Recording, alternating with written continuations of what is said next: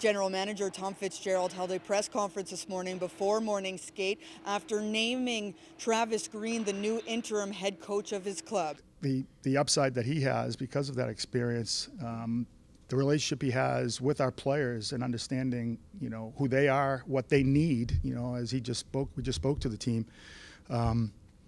He's got an open door policy. He's fair, but he's demanding. He's direct. Not all people can handle direct. My job is to help the players become better hockey players and play their best hockey, really. Ultimately, that's what a coach's job is to do and win. I have high expectations and standards for myself, for our coaching staff, and for our players. And I can be demanding, like a lot of coaches, but fair. When a coaching change is made, it's not just because of one reason, as players in the Devils locker room this morning, particularly the leadership group, took a lot of responsibility.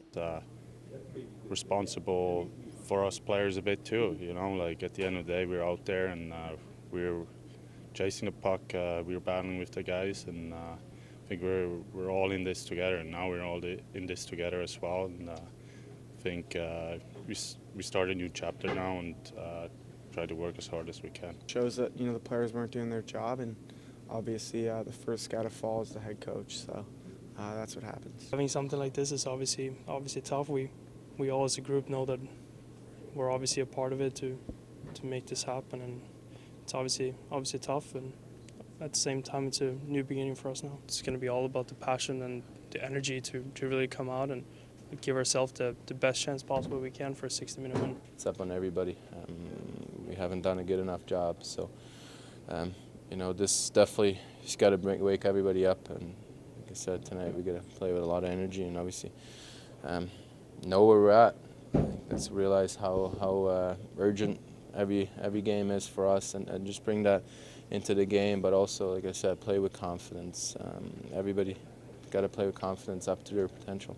The hope now, with Green stepping in, is to breathe new life into their game as they prepare for the final 21 games of the season and a playoff push.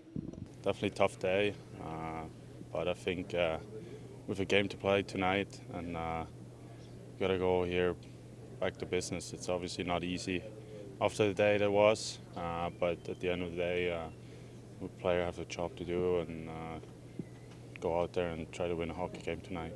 For Devils Now, I'm Amanda Stein.